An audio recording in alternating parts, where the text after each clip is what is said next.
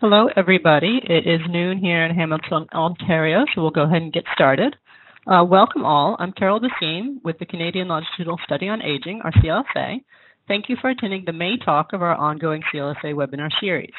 Today, our webinar is Exploring the Geography of Cognitive Function and Social Support Availability, a spatial analysis of the CLSA, presented by Dr. Jane Law and Matthew Quick at the University of Waterloo.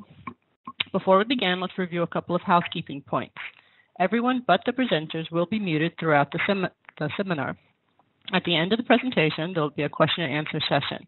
If you have a question at any time, you can post that question by typing it into the chat box located in the bottom right of the WebEx menu. These questions will then be talked through at the very end of the webinar. Ensure that you select all presenters from the chat drop-down menu before you send a question or a comment. Mobile users, please select Chat with Everyone. Questions will be visible to all attendees. And please remember to exit the WebEx session at the conclusion of the webinar.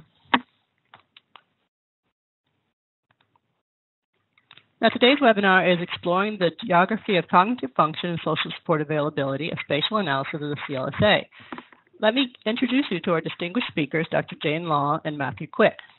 Jane Law is an associate professor in the School of Public Health and Health Systems, jointly appointed to the School of Planning at the University of Waterloo. She is a professional member of the Geomatics Division of the Royal Institute of Chartered Surveyors in the United Kingdom. She specializes in health geomatics, geographic information systems, spatial statistical analysis, and spatial epidemiology. Dr. Law has conducted research involving longitudinal studies such as the European Prospective Investigation into Cancer Nutrition when she was a postdoctoral research associate at the University of Cambridge Medical Research Council Biostatistical Unit. She has held the Natural Science and Engineering Research Council of Canada Discovery Grant on spatial statistical analysis since 2009. Matthew Quick, who I believe is presenting most of the webinar today, is a PhD candidate in the School of Planning at the University of Waterloo. His research uses spatial and spatial-temporal statistical methods to investigate the relationships between geographical contexts and social, demographic, and health phenomena. His work has been published in many prestigious geographical analysis journals. Again, before we begin, just remember that there will be a question and answer session moderated by me at the end of the webinar, but feel free at any time to write any questions or any comments during the webinar into the chat box. So now I'd like to ask Matthew Quick to begin the webinar. Thanks, Carol, for the introduction. My name is Matt Quick. I'm a PhD candidate at the University of Waterloo. And thanks for joining me and everybody today to talk about the geography of cognitive function and social support using spatial analysis methods applied to the CLSA data. Now, through the presentation today, I have two broad goals that I'd like for the participants to take home with them. And the first is that the presentation will illustrate the ways that spatial information can be incorporated into analysis of the CLSA data, and broadly how to think about geography in the CLSA. And then second is specifically to focus on how geography helps us understand the relationship between cognitive functioning, or the processes through which one becomes aware or comprehends ideas, and social support, or the perception and actuality that one is cared for, has assistance from other people. But in particular, the objectives for today's presentation are first to understand the geography of the CLSA, what sort of geographical data and spatial information is incorporated into the CLSA, how we can incorporate this into analysis, and then challenges associated with it. The second is exploratory, and we're looking at, is there overlap between clusters of high cognitive function and high social support, or low cognitive function and low social support, and to what degree do these areas overlap? And the third is, how does geography help us understand the relationship between cognitive function and social support? What covariates are associated with cognitive function, and how much variability is explained by location? Broadly, the outline today, first we're going to define spatial analysis and situate this methodological framework within the public health context. We're going to outline what type of geographical information is contained within the CLSA and how to use it in analysis. We'll define cognitive functioning and social support, and briefly justify why a geographical lens is useful and helpful in understanding this relationship. And then we'll present two sets of analysis. The first is a cluster analysis, exploratory analysis, looking at cognitive functioning and social support and overlapping clusters using the tracking assessment. And the second set of analysis, we'll use the comprehensive assessment and fit a set of multi-level regression models that look at the relationship between cognitive function and social support and accounting for a number of risk factors. And finally, we'll conclude with some limitations of the research, some challenges, and some future directions. So what is spatial analysis? Spatial analysis focuses on the use of spatial data, which is data where the attribute of interest and its location are recorded. And broadly, these can be considered two types. There's point data, or instances on the Earth with X, Y coordinates or latitude, longitude coordinates. For example, individuals, houses or buildings, street intersections, point sources or sensors for pollution, or perhaps sampling locations of fish or trees or something like that. And for point data, we're interested in the attributes of interest, such as where people live, their individual characteristics, their income, and their education level, as well as their relationship to other people in space. For area data, we have polygons, or areas bounded by lines, most commonly administrative boundaries like neighborhoods or census areas or zip codes. And in these contexts, we're interested in the characteristics within these areas and how the areas relate to each other. One of the classic examples in spatial epidemiology is lip cancer risk within counties in Scotland, but we could also look at the distance between neighborhoods and the city center and cognitive functioning of the people within neighborhoods. And of course, when we're analyzing spatial data, we want to take into account geography or location when we're doing our analysis. And this involves focusing specifically on the relative relationship between data, so where points are in relation to other points. And this follows Tobler's first law of geography, that everything is related to everything else, but near things or closer things are more related than distant things. And we can incorporate these assumptions into analysis. For example, if we're looking at point data, we're looking at air pollution, we can assume that air pollution is a continuous surface over space, and that we incorporate geography by a distance decay function, where the highest pollution is from the point source and it decreases as we move farther away. If we're looking at aerial data or neighborhoods, we can assume that nearby areas have similar levels of income, but that neighborhoods at a farther distance have less similar levels of income.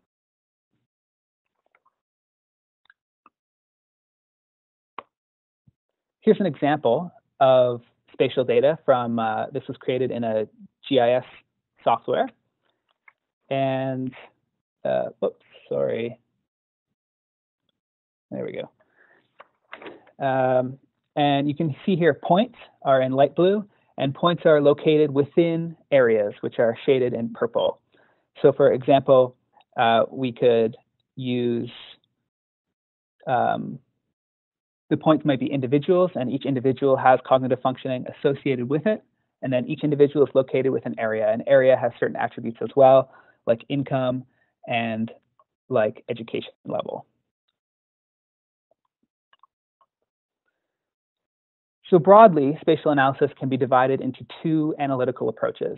The first is exploratory, and here we're looking at patterns of data. We look at a single variable, and one example is cluster detection. And cluster detection is commonly used in public health applications, including disease surveillance of where there's clusters of flu emerging. And the second is confirmatory spatial data analysis, which uses frequently regression models, and we're concerned about making inferences on covariates or relationships between outcomes and explanatory variables. And one example in the spatial context is spatial regression. So exploratory methods attempt to describe a phenomenon, describe its pattern, whereas confirmatory spatial methods try to explain it. In public health contexts, and I'll be using this sort of method through the presentation, we often have multi-level data where individuals are nested within neighborhoods. Historically, to the best of my knowledge, public health research has often looked at individual level data and looking at risk factors and outcomes at the individual level. But increasingly, the literature has identified that contextual, group level, or area level risk factors also influence individual health outcomes above and beyond individual characteristics. So combining these two levels, the individual nested within areas, naturally leads to a multi-level design. compared to, for example, analyzing only individuals or analyzing only groups. So here I've illustrated a graphic. We have individuals, and each of these individuals has different levels of cognitive functioning. Each individual has a different level of social support. They're different ages. They have different levels of educational attainment. And they're all located within different neighborhoods. And these neighborhoods can be characterized by the housing type, whether or not they're located in the central city, their access to green space, population density, and so forth. And so the goal of multi-level data analysis is to quantify how important these contextual or area-level characteristics are to understanding individual health outcomes. So when we move multi-level data into an analytical framework, we have multi-level analysis, which is the study of the effects of collective or group characteristics on individual level outcomes. So this comes from a starting point that individual health is shaped by individual characteristics and area level characteristics. And when we think about this, we can think about it broadly as place or space, sort of classic geography talk, where place is group membership. We have level 1 people or individuals within shared geographical units. So myself and my family live within one neighborhood, and yourself and your family live within a different neighborhood. And these units are state and region, or neighborhoods or schools or families. They don't necessarily need to be geographical. For today, we consider them as zip codes. And then space is the relationship between these areas. So how neighborhoods are located next to each other or far away from each other, how they're located relative to the city center or in suburban areas. Broadly, multi-level methods can be considered, are often used in the neighborhood effects literature, or the literature that tries to develop theoretical models of disease that explain how group level and individual level variables interact in shaping health outcomes.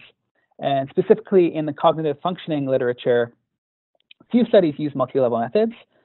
Some of that might be a data availability issue, but typically most of the variability has been found between individuals rather than between areas.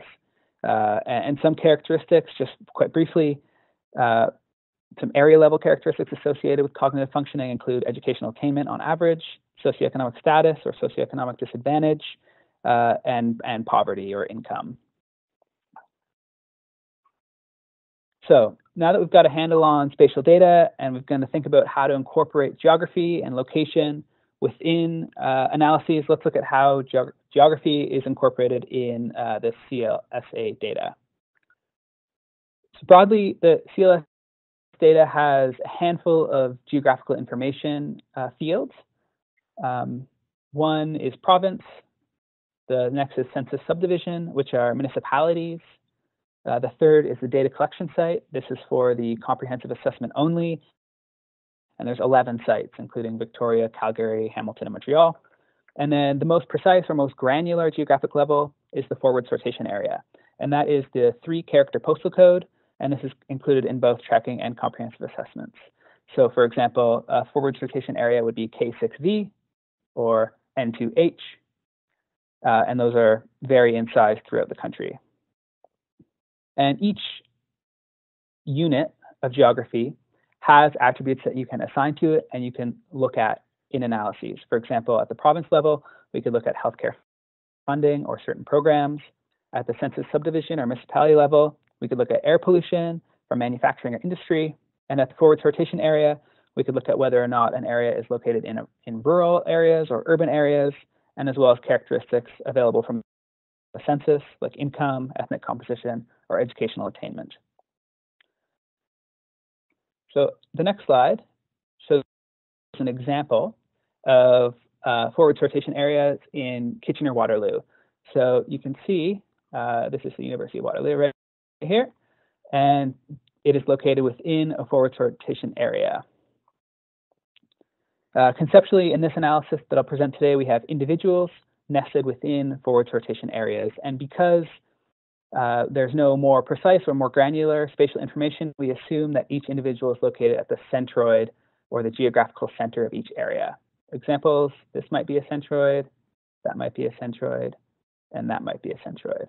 This doesn't really change our inferences at the area level, but it would have implications if we had more detailed information at the individual level. Forward sortation areas, as you can see from this map, are often contiguous areas. They cover the entirety of Canada, but they vary greatly in size, typically along an urban and rural divide, where urban forward sortation areas are smaller and rural areas are much larger. And postal codes or forward sortation areas are commonly used in public health research because this data is sensitive and reporting individual locations isn't wanted. An important thing to note when we're analyzing forward sortation areas, as we'll do in this study, is that they aren't necessarily representative of a neighborhood or an activity space or a meaningful unit of analysis at the individual level. This is a common limitation of geographical analysis at the area level, given data limitations and financial limitations on collecting data. So it's a question about which scale of analysis, if we have a choice, is most optimal to represent sort of exposure to different contexts and different geographical areas. Within the CLSA, there's two assessments, the tracking assessment and the comprehensive assessment. The tracking assessment was done by phone, collected for all the provinces, and it's about 20,000 participants distributed over just over 1,500 forward sortation areas. That's about, on average, 13 participants per forward sortation area, but this varies dramatically through the sample. The second assessment is the comprehensive assessment, and this is collected within 11 data collection sites in Canada. There's more participants in this sample, 30,000 participants, and this is distributed over a smaller number of forward sortation areas, about 500. This leads to about 60 participants per forward sortation area. So the implications for analysis when we're considering the tracking assessment and the comprehensive assessment is that the tracking assessment likely has more noise when we're analyzing at the area level because there's fewer participants, whereas the comprehensive assessment may have more signal coming out of the individuals up to the area level.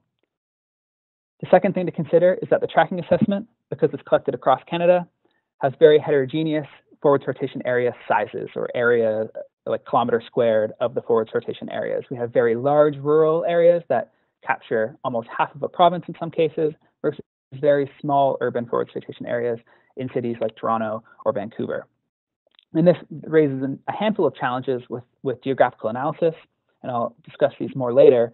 But one of the assumptions we make is that internally, within each forward sortation area, that the characteristics are relatively homogeneous, that people have the same exposure within that area. Of course, when you have very large areas, that assumption might be violated. When we have large areas in the tracking assessment, we also question the assumption that nearby areas are more related to other areas because the internal homogeneity is very different. And this has implications for how we interpret what neighborhoods mean, what forward sortation areas mean, and how we measure variables at that level. To give an example of the differences between the tracking data set and the comprehensive data set, I've extracted some sample sizes here from each assessment in Ottawa, or Ottawa-Gatineau rather. And you can see here, this is approximately the Ottawa River.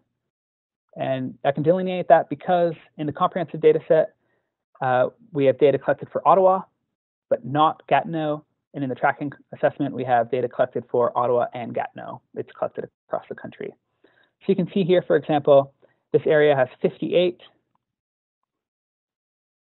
participants, and the same area in the tracking assessment has 1 participant. For reference, this area is about 5 kilometers squared or so in area. So it's clear that there are many more respondents per FSA in the comprehensive assessment.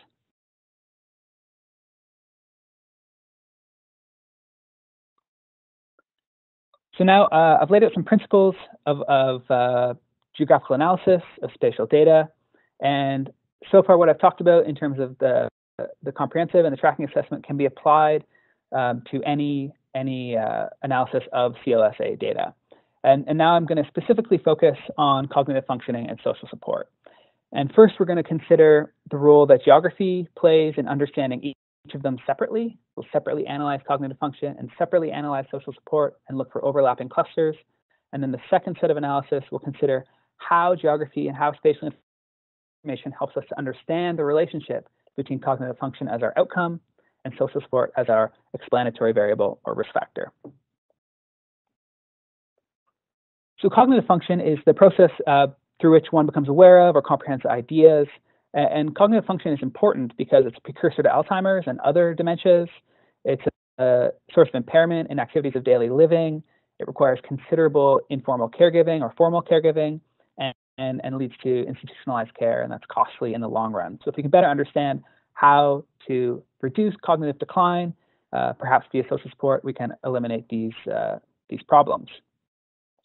So broadly, literature has found support that social support is associated with physical and mental health outcomes, including cognitive function. And this is cross-sectional. So at one point in time, high social support is associated with high cognitive functioning, and longitudinal, where high social support reduces the rate of decline of cognitive functioning. It's also associated with physical health outcomes like cardiovascular disease and hypertension. And social support comes in many forms. For example, emotional support, or the things that make us feel loved or cared for. Instrumental support, or the tangible support, so help with housekeeping or providing transportation. And informational support, or offering advice, providing information, perhaps how to access healthcare. So some of the mechanisms through which social support influences cognitive functioning I've listed on the slide. And often these are complex and they interact.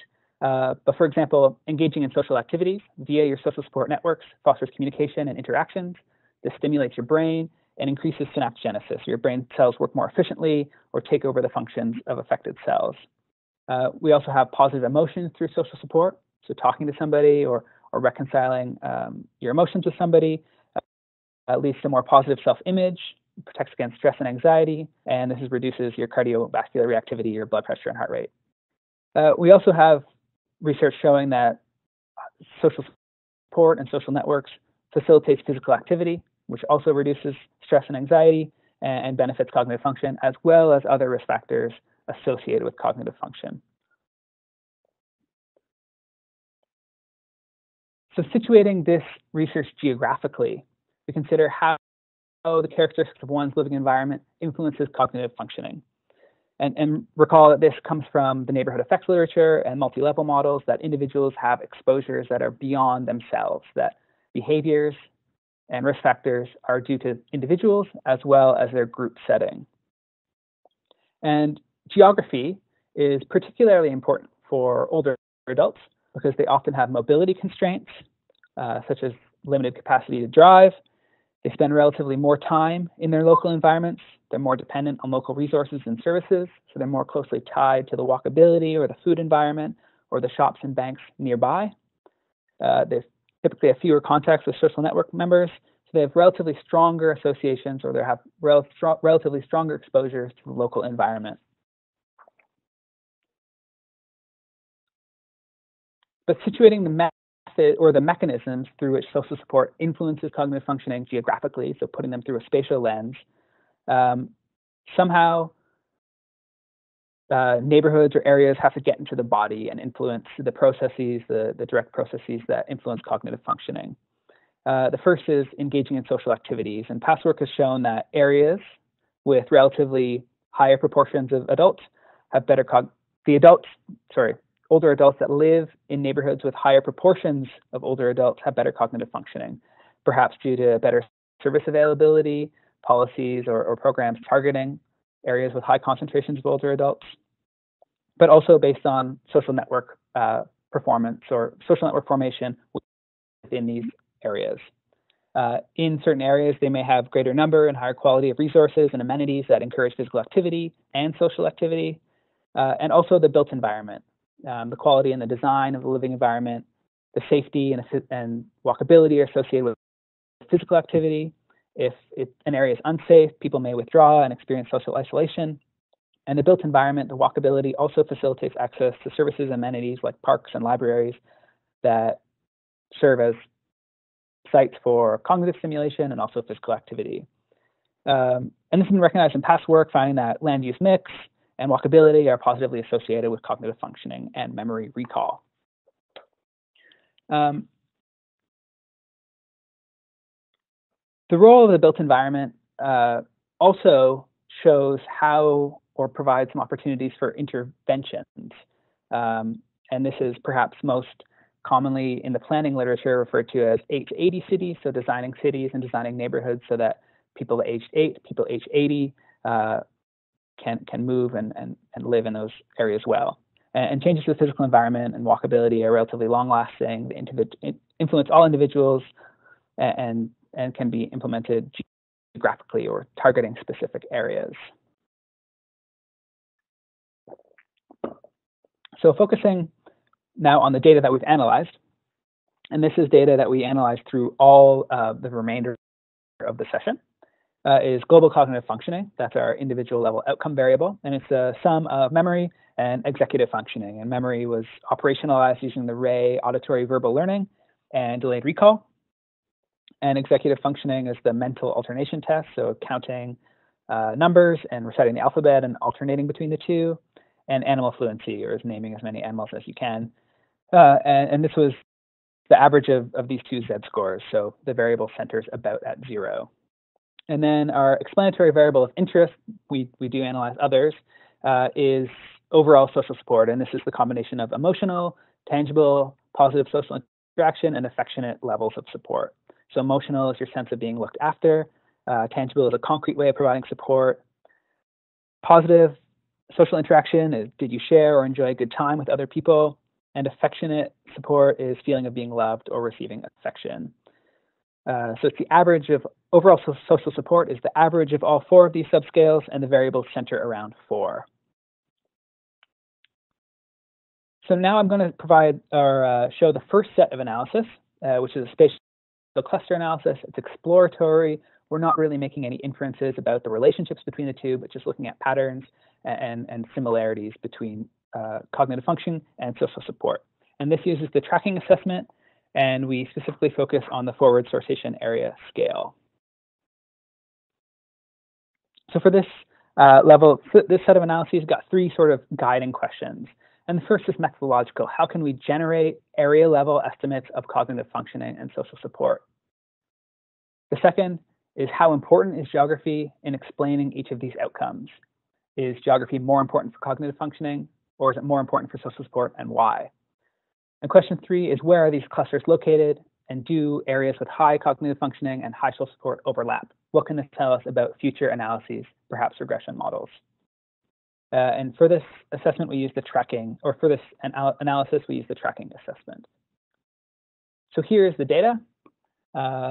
This is all of the FSAs included in the tracking assessment. There's about 1,500 areas and about 16,000 participants using the complete cases data. You can see the difference in sizes of areas, and one of the limitations of doing analysis using the entire tracking data set, geographical analysis using the entire tracking data set, is we have very small forward sortation areas in the urban areas, but very large in some of the rural areas. I'll talk more about that later. So here's the data for global cognition and overall social support. See, over global cognition mean is about 0 and standard deviation of 3, and overall social support cluster between 4 and 5. So most people have relatively high social support, mean of 4.3. And so our first question is, how do we generate area level estimates? And so we use a multi-level model, and in this case, we fit one individual level covariate using the tracking data set. We have individual level cognitive functioning or social support. They're analyzed separately. And then here we have our individual level variance, or the variability explained at the individual level. And then each of our individual level cognitive functioning or social support is explained by an intercept, or the average, coefficient for rurality, whether or not a person lives in a rural area or not. And then we have the residual effect of being located within a forward sortation area. And this we don't impose any assumptions on this other than it follows a normal distribution, and there's some common variance that explains the between area variability. So I've provided the interpretation down here if you want to read that specifically. For those interested, we implement this in a Bayesian framework, so there's priors, and this is just a straightforward way of implementing multi-level models. And I'm happy to talk about this more in the questions, or you can email me personally. So we analyze rurality and only rurality in this context because rural areas are not terribly prevalent in the comprehensive assessment. The comprehensive assessment, if you recall, are collected mostly for urban data collection centers, so there are very few rural areas included in these samples.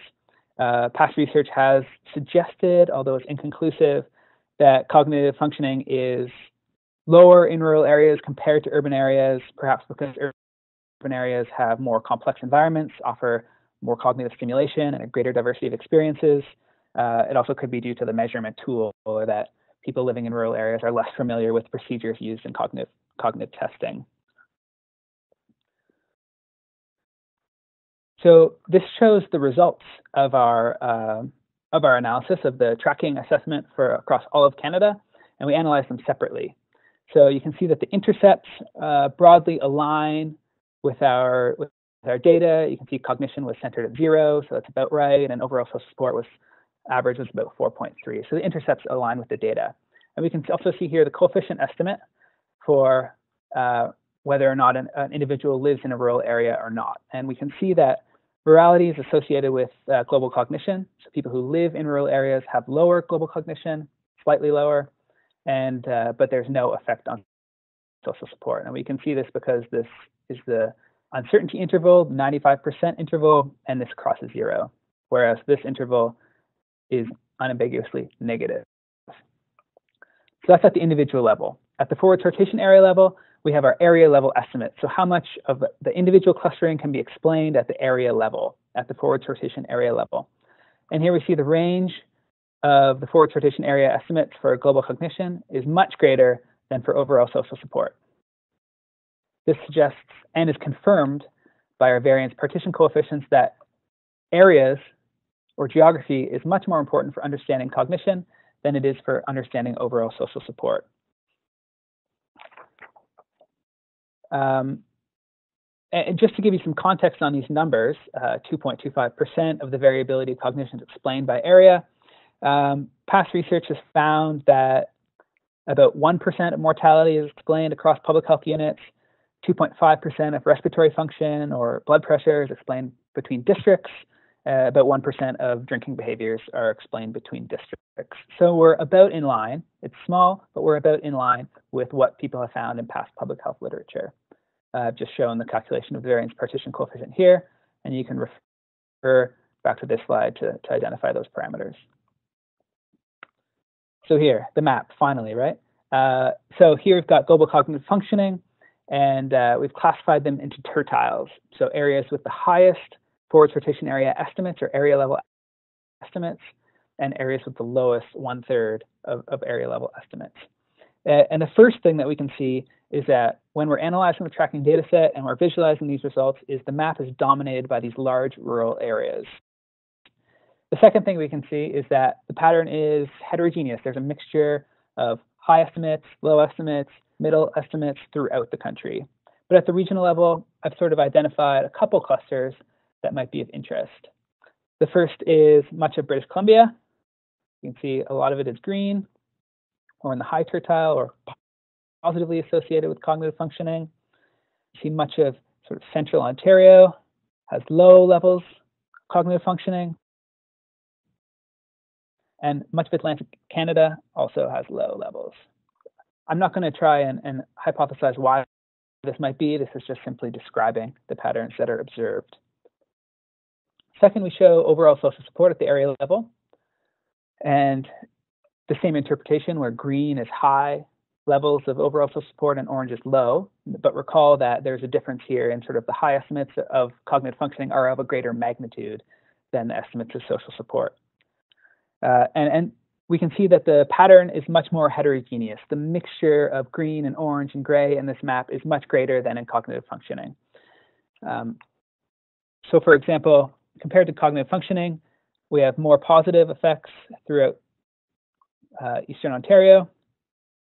We have more heterogeneous high-low mixtures in Atlantic Canada and in British Columbia. So putting these analyses together, we can look at where areas overlap or where areas have high cognitive functioning and have high social support or areas that have low cognitive functioning and low social support. So there's about 366 green areas or high overlaps, about 200 low overlaps, low cognitive functioning and low social support, and the remainder are non-overlapping, or about 900.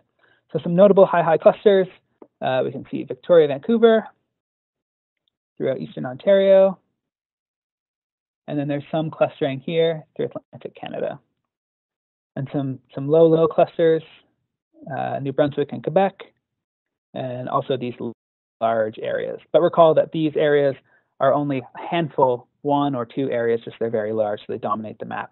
So giving just a more detailed look, we can see that these clusters in Vancouver and Victoria, to also illustrate the size difference in forward sortation areas. That's one of the broader themes running throughout this presentation, is that we're very small forward sortation areas in the urban areas, but very large throughout the rural areas. Same in Ottawa and Kingston, lots of high overlaps throughout, and not too much in the city. And we've got Calgary, we've got some low cognitive functioning and low social support throughout southern Alberta and our surrounding Quebec City.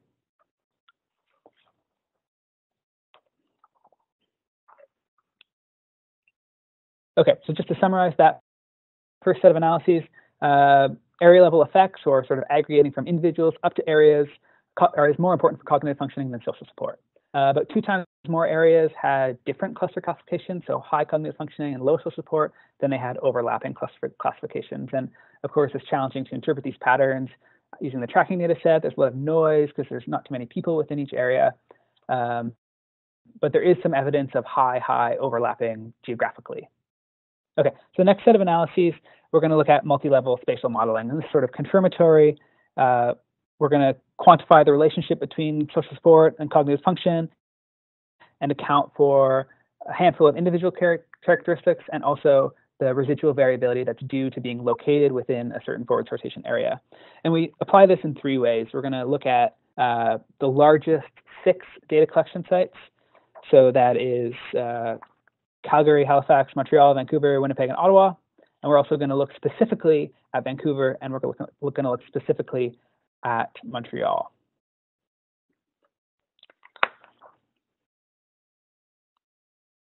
So guiding this sort of sub-analysis, we've got 3 questions.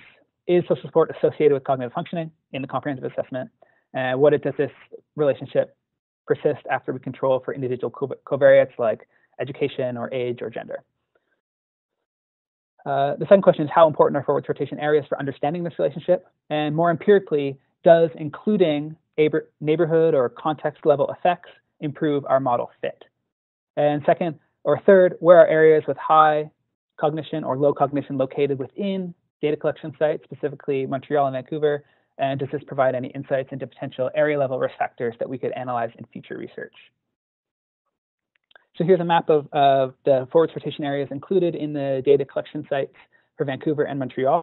Note that I've omitted a handful of rural areas with that were designated rural as per the forward sortation area census data, just to make sure that our analysis is somewhat comparable between forward sortation areas such that they're all urban.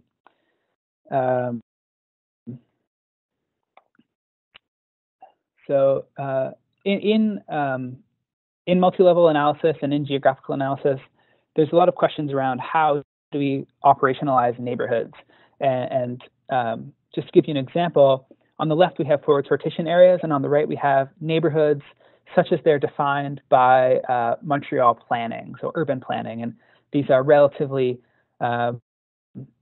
larger. The neighborhoods defined by the planning department are relatively larger than forward sortation areas, but forward sortation areas are relatively larger than census tracts. And census tracts are the largest, or the most commonly used level of analysis at that level 2, at the context level, in multi-level modeling.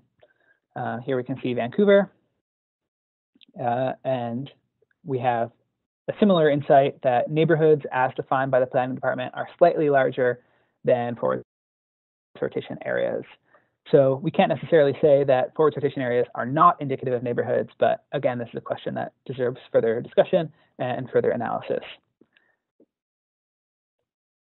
So here's the data for cognitive functioning in Vancouver and Montreal. We've got each site is in purple, and the overall for all of the 6 largest data collection sites is in green. So there's no real differences between the sites and the overall sample, but we can see that Montreal has more areas than Vancouver, and I'll talk a bit about this later when we get to the model fit.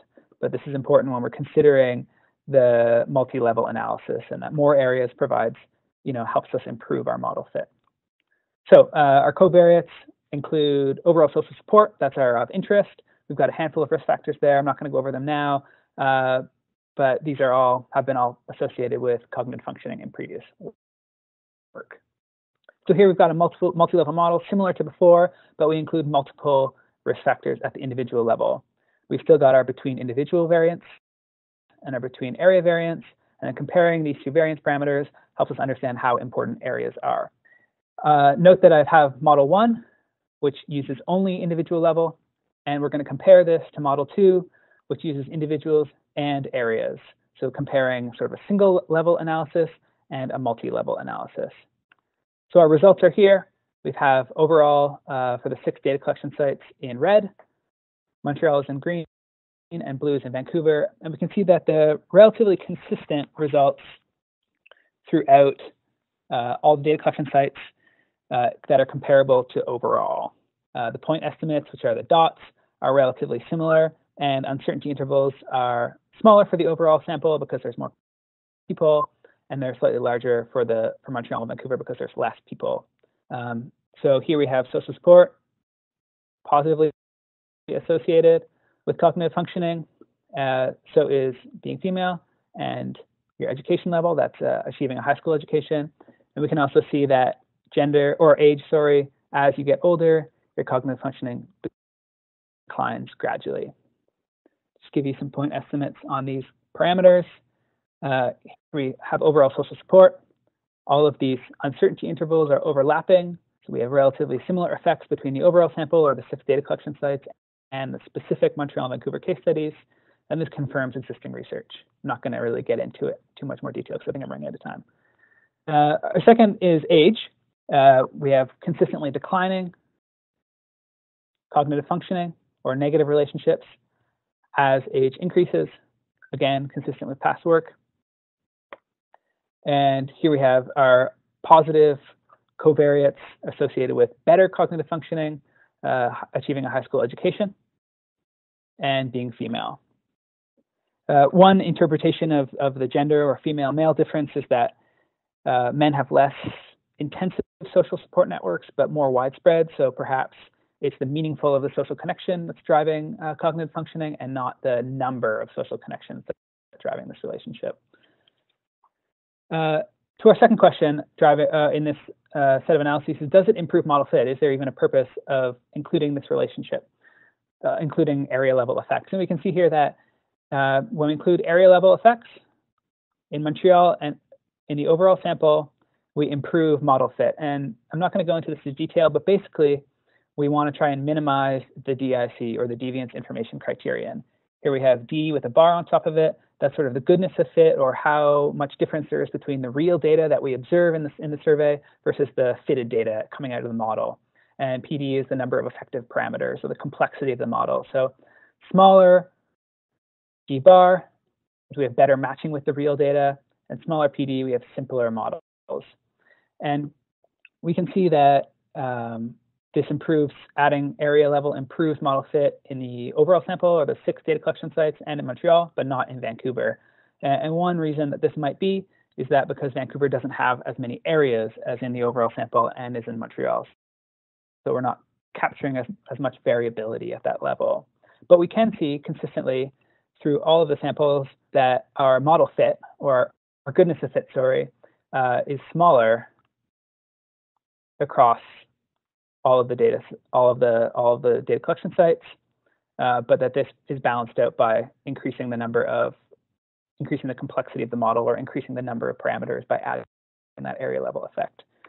Okay, so quickly to summarize, I'm showing the area level results here of Montreal, where green is positive or positive cognitive functioning and purple is low, negative cognitive functioning. This is the entire study region on the left, and a zoom up of sort of the downtown area.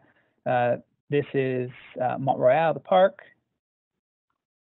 I've highlighted that there. So we can see here that that many areas in the downtown of Montreal are green, so that's positive functioning. So maybe there's some influence of density or being located close to the city center or resources that are located around there associated with cognitive functioning. And here I've shown Vancouver, the entire study region again on the left, and a zoom up of sort of the city of Vancouver and the downtown area on the right. And we can see that through Kitsilano, Point Grey, through the center area here, we have high functioning. And on the west side, we have high functioning, but we have relatively lower cognitive functioning in Gastown and the downtown east side. So maybe that points to some socioeconomic risk factors influencing cognitive functioning at the area level. So to conclude, I'm just going to review some limitations, some challenges of doing geographical analysis in the CLSA, and then some directions for future work. The first is the size and how FSAs are defined and the internal homogeneity of forward sortation areas. They're constructed for postal delivery, not for representing health-related processes or exposures. So this is an important consideration to take into account when we're doing geographical analysis in the CLS data. The second thing is that little research has specifically articulated the mechanisms through which areas or neighborhoods or geographies influence cognitive functioning. The areas have to come into the body somehow, but we don't really understand how. That's an important direction of future research. And the third limitation is how to consider sampling and the representativeness of each data collection site, or even within forward sortation areas. How does this compare to the entire sample? I'm going to look at the using weights in future research and comparing these subsamples. So challenges, the first and most prominent challenge is that the most precise geographical information for participants is the forward sortation area. And these are slightly larger in urban areas and much larger in rural areas than census tracts, which are commonly used in neighborhood effects literature, including in neighborhood effects literature focusing on cognitive functioning in particular. The second thing is, how do we interpret the variance explained at the area level?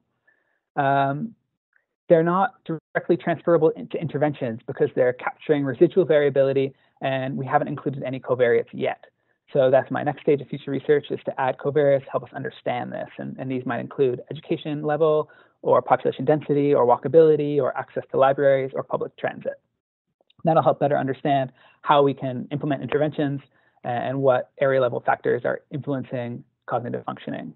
And the third thing is common in neighborhood effects literature is the broader social political forces influencing residential location. And tenure and mobility and how people move, how does that influence exposure? So future research, one of the real advantages I see in the CLSA data is its longitudinal and its follow-up studies. So we can look at how change in cognitive function interacts with change in areas.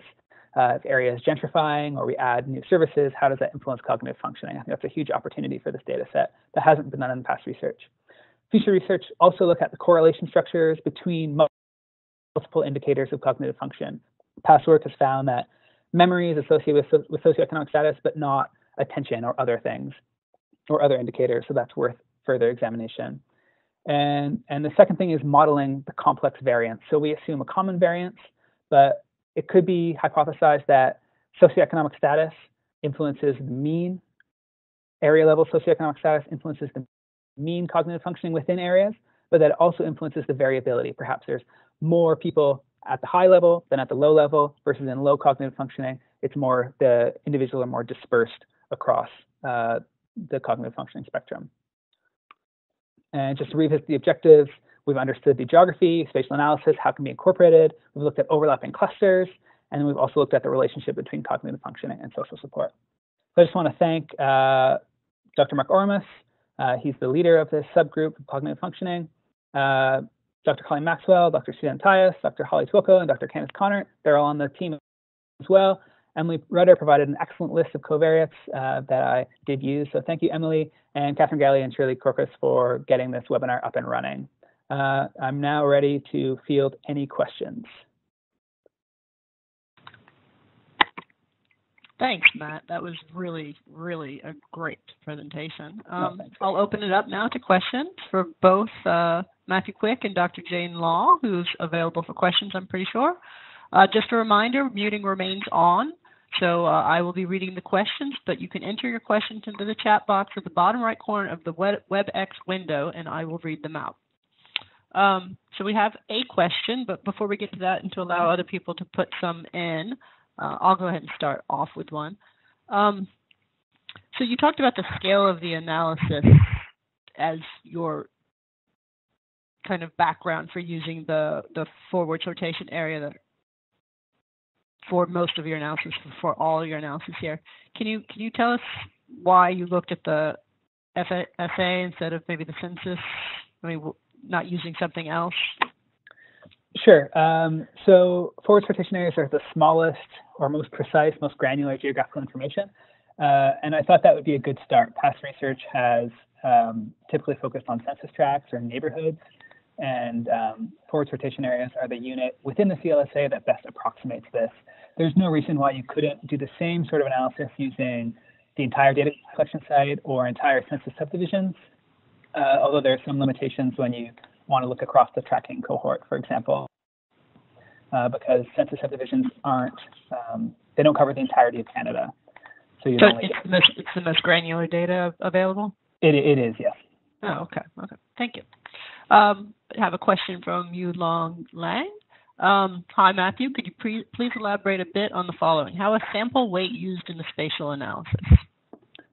We haven't used sampling weights yet, but that is the next step, as I think I noted towards the end there. Maybe that question came in before that. And looking at how the sampling weights partition out between areas, between data collection sites or forward sortation areas. Do you expect that to make a big impact on the analysis and the outcomes? That's a good question, and I'm afraid I don't really have a very good answer for you right now. And also question 2, could you please elaborate a bit on how the predictive variable social support was constructed from its 4 components? Sure. Concrete support, diffraction, etc. Sure, I can flip back in my notes here. But there is a handful of questions asked each individual along each domain. And I think they were scaled on 1 to 5, and then like a Likert scale. And then the overall social support was the average of those 4 components. And each of those components was consisted of a set of questions. Okay, thank you. From Christina Wolfson, there is some evidence of differences in some of the cognitive test results in the function of language, such as English or French. Also in Montreal, there is a very strong association between the location in the city or outside of the city and language. So it might be useful to look at this when interpreting the results from Montreal. It makes sense to maybe look at a language effect. Okay, yeah. Or did you consider that? I didn't consider it. To the best of my knowledge, I think for cognitive functioning, they were standardized separately for English and French respondents, but we could include a language, I suppose. And also sort of I've been thinking a lot about distance to the city. So outside the city, inside the city. Again, there's a question like, how do you measure distance and to what? But definitely that's something that really became evident. From Colleen Maxwell, Matt, how do you describe relevance of this work to policymakers in charge of dementia strategy for the provinces? Sure. So I would say that so we've got the individual level analyses, and I assume that the sort of translation of that into policy is relatively straightforward. But translating the area level results, I would say that the first thing is I would say that we need to look at these areas that have relatively low cognitive functioning or negative associations with cognitive functioning and trying to understand what it is about them. Maybe it has to do with access to services or physical activities or things like that, and thinking about what we can do to improve that within the areas. Great. We have a question from Brittany Scarfo. Which software was used for the spatial analyses? So for these multi-level models, I fit them in WinBugs, which is just like a Bayesian modeling software from the early 2000s, I think. You could also fit them in MLWin, or there's probably an R package to do multi-level models as well. Okay.